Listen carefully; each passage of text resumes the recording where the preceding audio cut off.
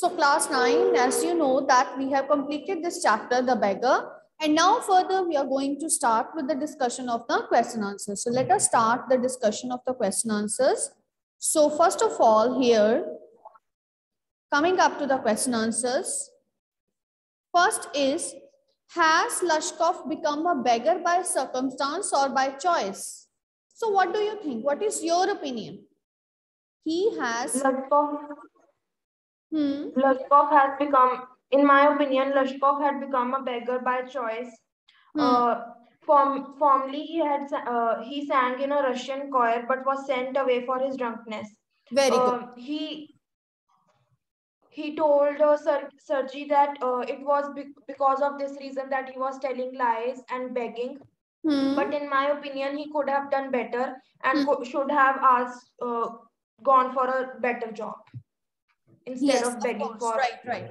So it is, you can say, it is clear after reading the complete story of Lashkov that he has turned out to be a beggar by choice. But why by choice? Okay, the thing is, why by choice, not by circumstance? Of course, his circumstances were responsible, but to some extent only. He has turned out to be beggar by choice because as he got a job in the Russian choir, and there he was expelled or he was fired from the Russian choir because of his habit of being drunk. Okay, he was a drunkard, so this is the reason he was fired off from that choir.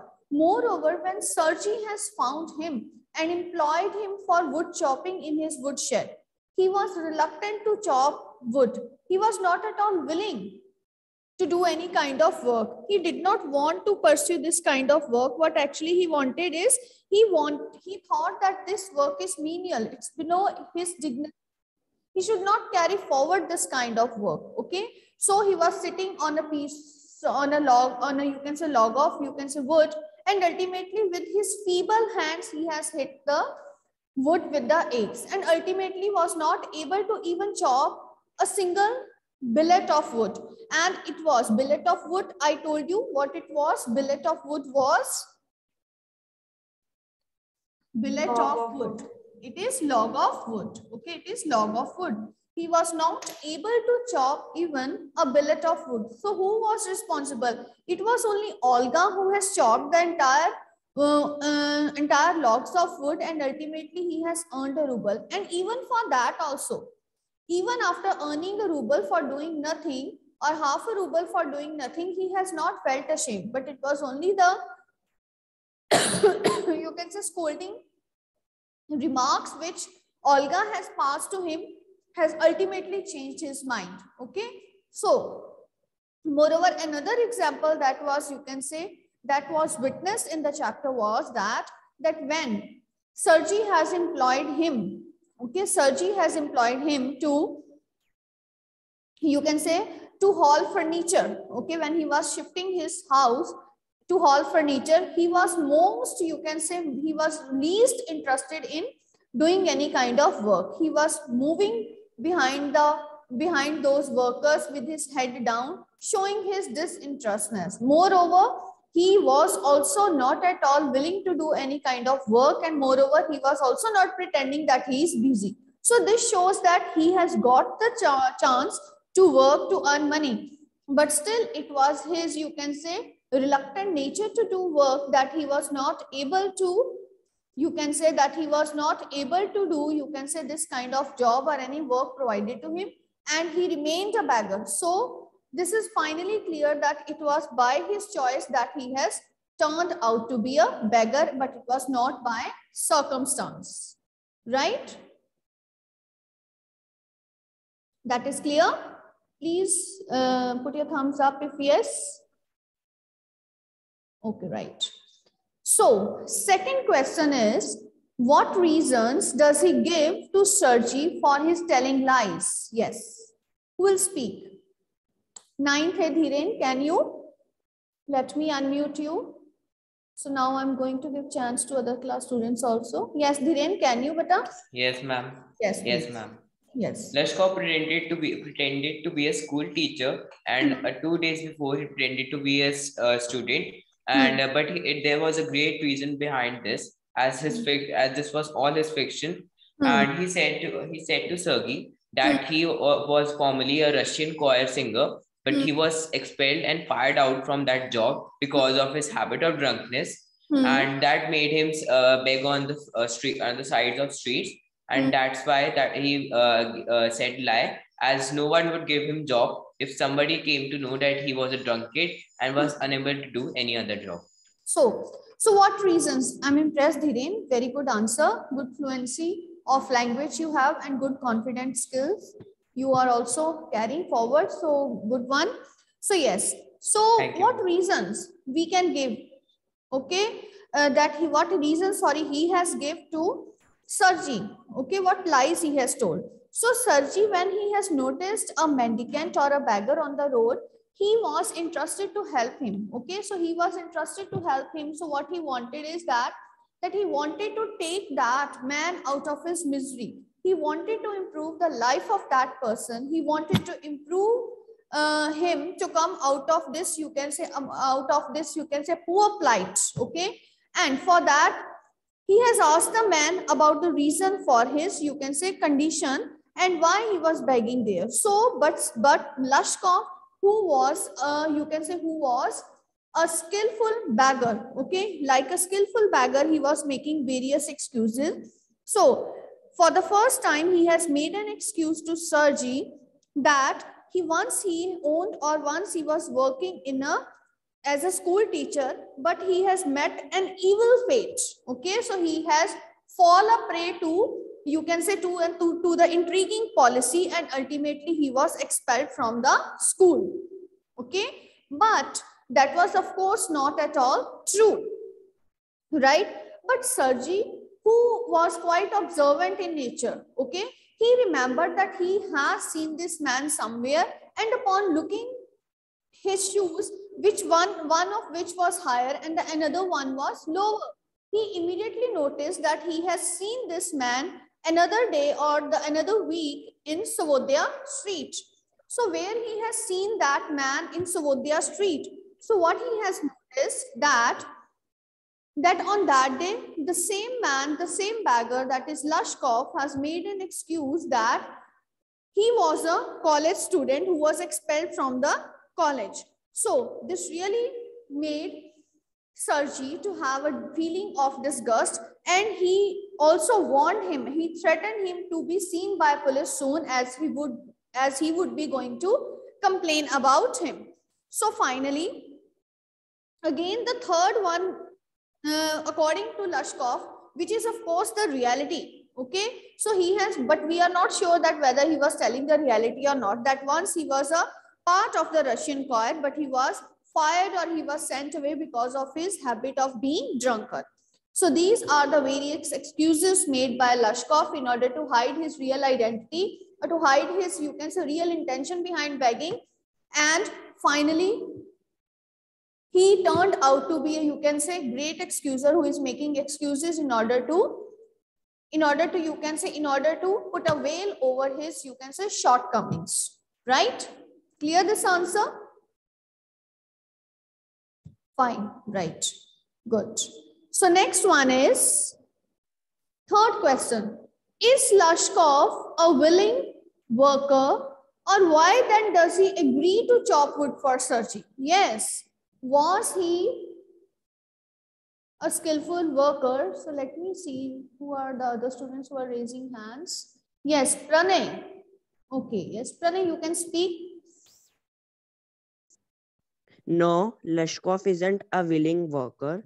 He agrees to chop wood for Sergey, not because he was hungry and wanted to work, but because of his shame, as he was trapped in his words. His strength was undermined by drinking, and he was unhealthy and didn't feel this lightness inclination to do any work. Yes, of course. So is Lushkov a willing worker or not? So the thing is that no. Of course, Lushkov is not a willing worker. So the first evidence that has been, you can say, put into light in this, you can say, chapter was that, so that when Sergey employed him to chop wood for him, then what happened? What happened? He was walking, or his gait was, gait means the way of walking.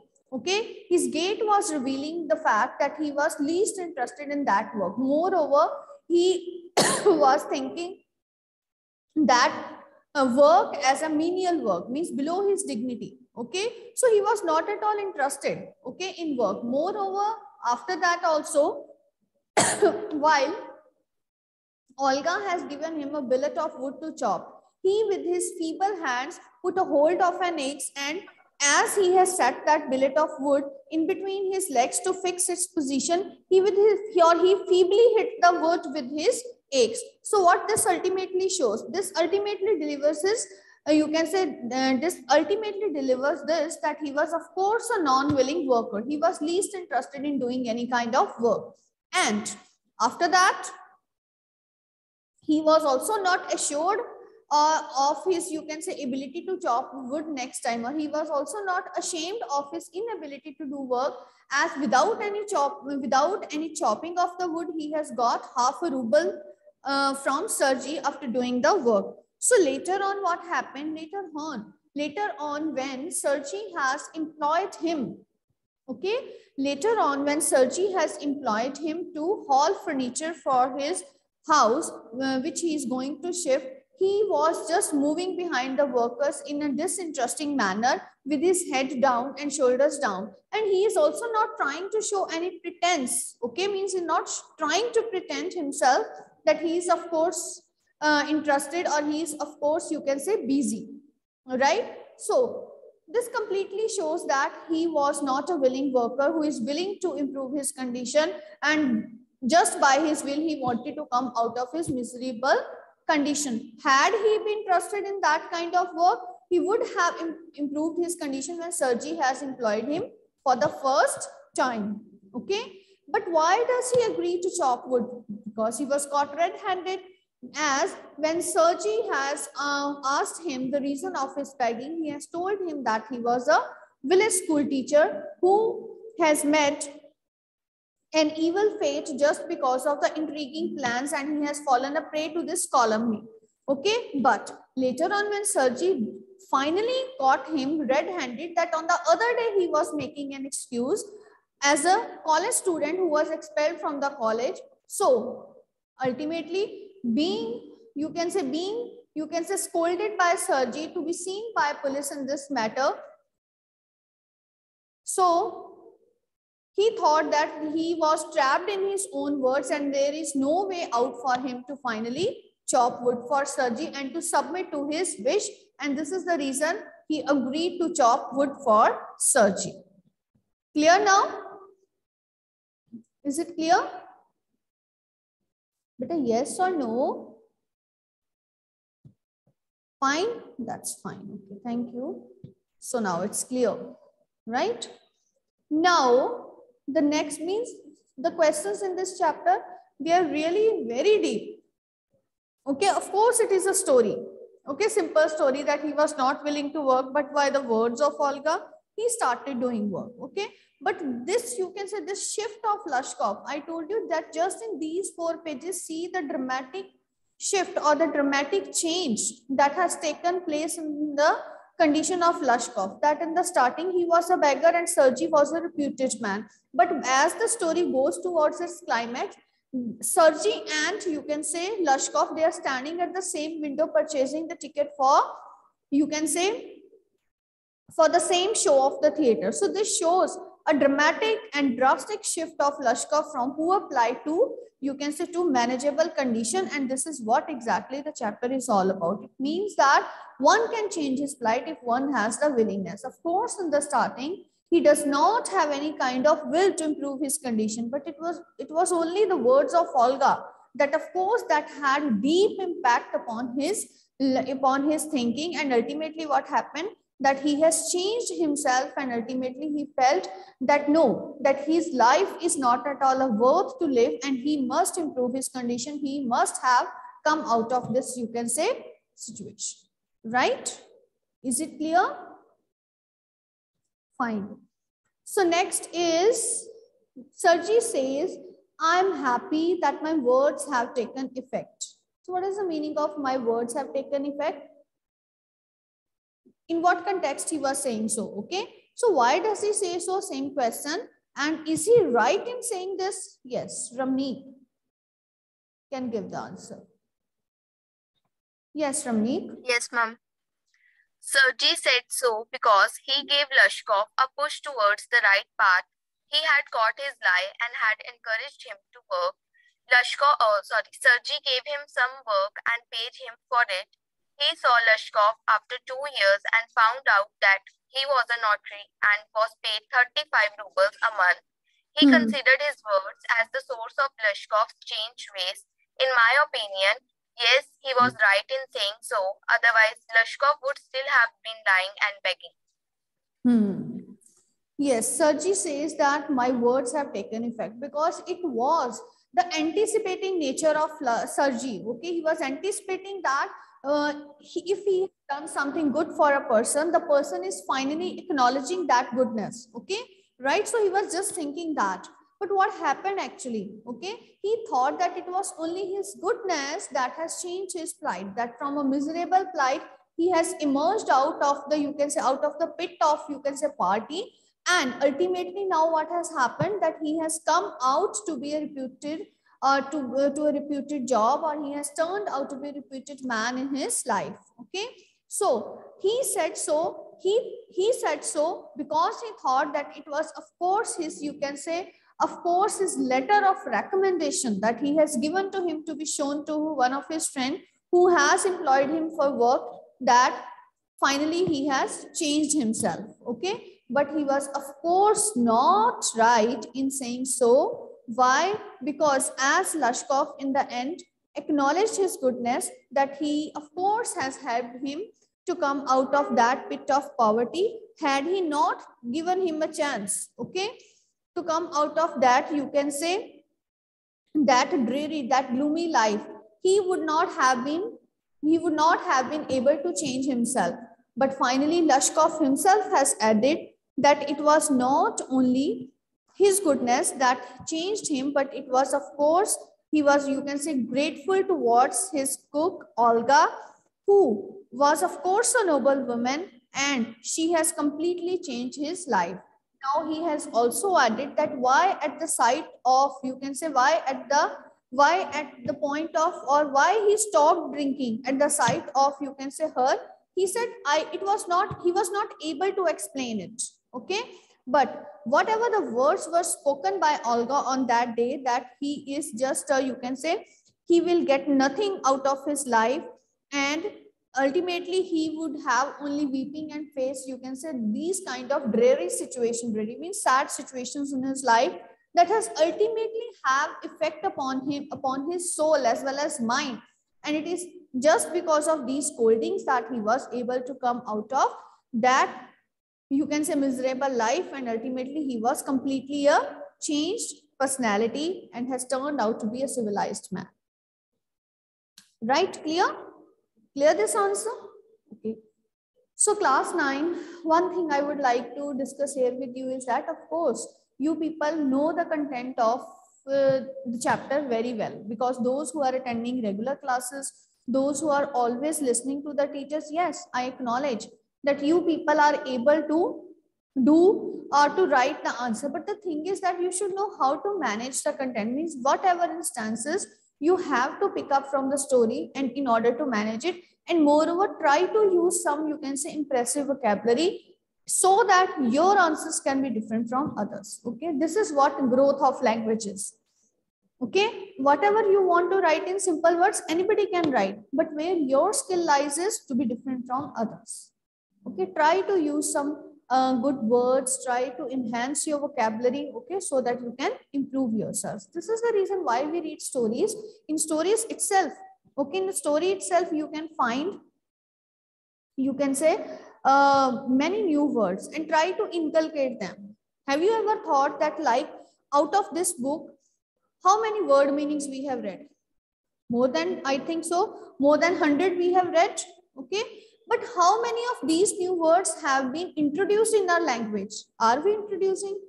Because after finishing of the chapter, we are, of course, forgetting this word or that word I have read. At least what you have to do, have a separate diary, okay, where you can note down these word meanings. It's not learning by heart, but it is actually using it in your daily language. When you use it at least for one day, suppose you have learned a word, try to use it in your language through that day completely.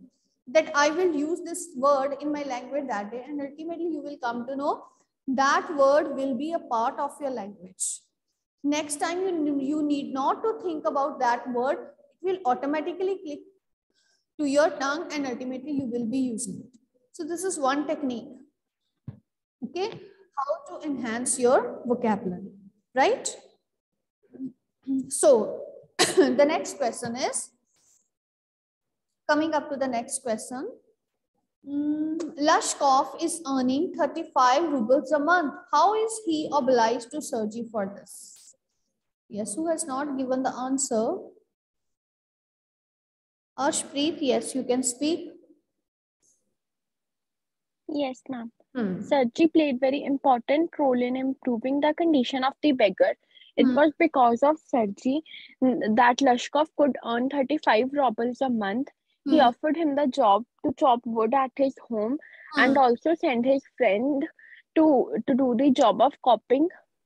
Lashkov was highly obliged to Sergey because now he was a notary because of him.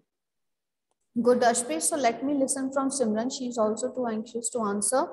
Yes, Simran, you can also speak.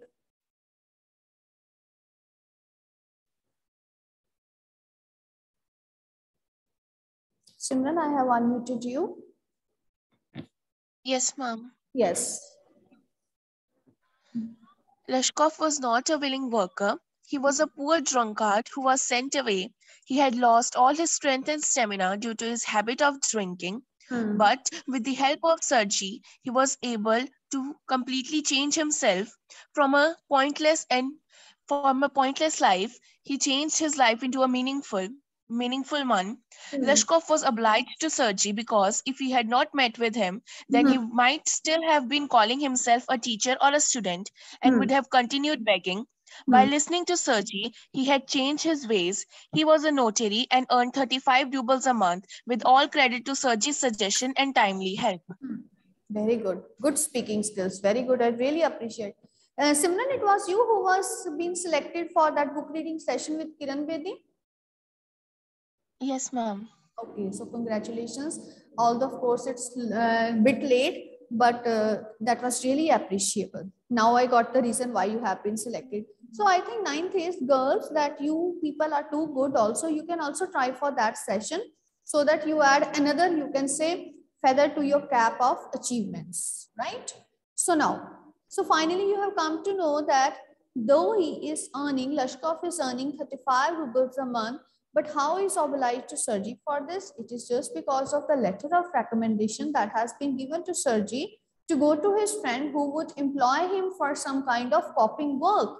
Okay, he has carried forward, he has done that work with sincerity, and it was just because of that reason that he was able to earn a respectable amount of 35 rubles a month. And it is just because of this reason that at the end of the story that he was standing at the same ticket window for which Sergey was purchasing the ticket. But if we think of this kind of, you can say, equality between Sergey and Lashkov, that would completely seem to be a dream. Okay, or that would completely seem to be a hypothetical concept, because otherwise Lashkov by no point equalized Sergey. Okay, and he thought that it was just because of his generosity shown towards him that he was able to live this kind of, you can say, life, and ultimately he is able to come out of his pitiable life or his pitiable condition. Okay, and he is responsible for the upliftment of his plight or condition. Or had he not helped him, he would have been begging upon the streets, calling him as, you can say, beggar or village school teacher, and still begging for alms on the streets, right? So one question is left. This we are going to discuss in the next class. And apart from this, we will also discuss some extra questions. Now, if you have any doubt, you can ask me.